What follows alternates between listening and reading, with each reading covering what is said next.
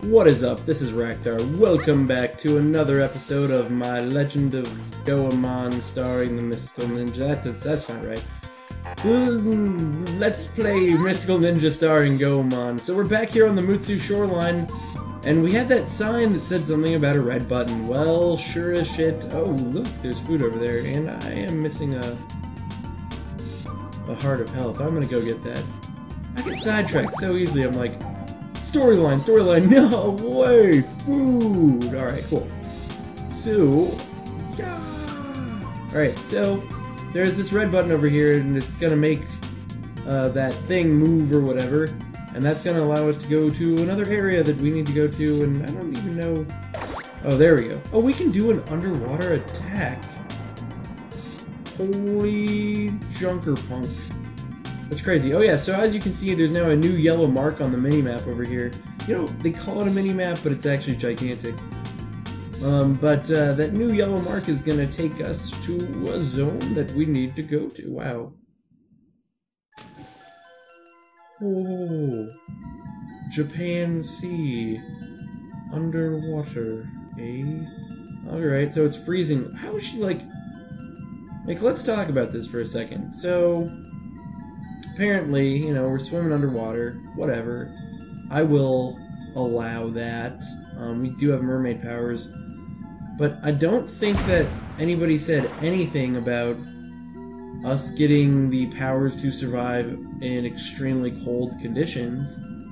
But apparently, here it is. We do have the power to survive in extremely cold conditions, because here we are, underwater, not like freaking freezing to death down here. Like, that's ridiculous. Like, you'd think we would freeze our asses. What is that? That is obviously probably what we're supposed to be going towards. That's a freaking, like, space. Maybe it's a spaceship. Maybe that's how we're. No, because the stone circle is going to take us to space, but this appears to be, or maybe it's a submarine, but I thought it was, I looked at it and I was like, this is obviously a spaceship. Whoa. What is going on here? There's like, whoa, gotta dodge the spike things. I wonder if there's anything down this way, or, okay. Holy cow, so there's like a whole, this game has like, I'm feeling like this game is kind of ahead of its time.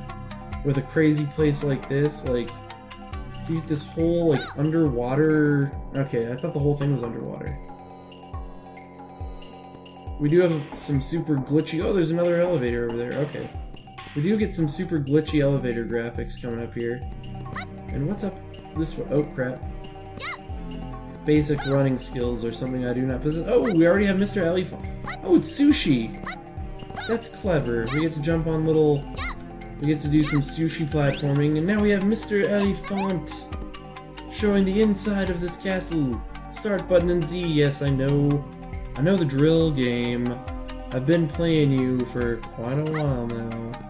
So let's see, other than that, we have a couple of doors. Here we have that elevator, and then we got two doors. Check out the elevator, I guess. Or the map. Alright. I always thought it was silly that the map in this game, I guess so the first floor is just that hallway, and it's got two things that go up. Second floor. Okay, cool. Oh, I get it. This is the gourmet submarine is what it's called. And that, whoa! Dude, these things shoot beams of insanity, and what is this guy? That is a creepy face. Where do I recognize that creepy face from, though? Oh crap, he is pissed now. I feel like that is a creepy face that I've seen somewhere before. Get your death on! I'm hoping if I kill all these guys I'll get some kind of reward. Do I get some kind of reward? Nope. Just a door. Well, whatever. We'll go in this door. That'll be fine. So I didn't even need to... Whoa! If we fall here, we die. And there's a freaking dinosaur or a dragon that is wanting to kill us probably. Ah! Get your dead! Oh, that was close. Alright, dude, this guy... Dude, this guy's like bugging out. We gotta kill him. Alright, see, I can't hit him. Jeez. That guy almost killed me. So I guess we are jumping around on rice balls right now because that one had some seaweed on it. Cool! So this is really gourmet. Oh, and this... Okay, so these rooms connect. I gotcha. If I'd looked at the map, I would have known that. Now that dragon's gonna be back to murder us... whatever, I don't care.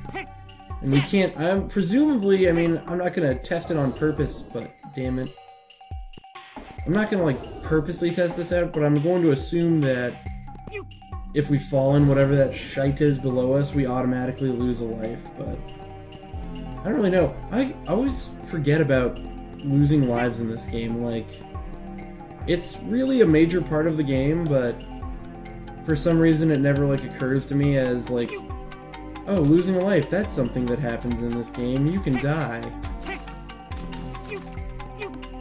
And I am really curious, and obviously, I'm gonna be honest with you, if I get down to 0 lives in this Let's Play... Oh, why is that jump? It should not be so challenging, I feel like. If I get down to 0 lives in this Let's Play, I'm gonna be completely honest, I am not going to, I'm just gonna use my saves and just start not dying ever. Alright, let's see if I can actually make this jump. This looks like... I'm trying to figure out what food this is. And... I guess maybe it looks like it could be like tiramisu or something. But it's not... I mean, maybe it's not even meant to be any food, but... Just based purely on like the layering of it. Like, it seems like they meant for it to be some food. Oh my gosh. I don't know why that jump was so challenging in the first place, but it looks like we need to go this way first. We'll wait for that to get up high to make this jump a little bit easier, because apparently I am having some massive jump fail today. Alright. Do we have more lava down there? And a ladder up. Okay, so apparently the lava is not an auto kill because there's a ladder up from the lava. Oh, okay. Yeah. Alright, cool.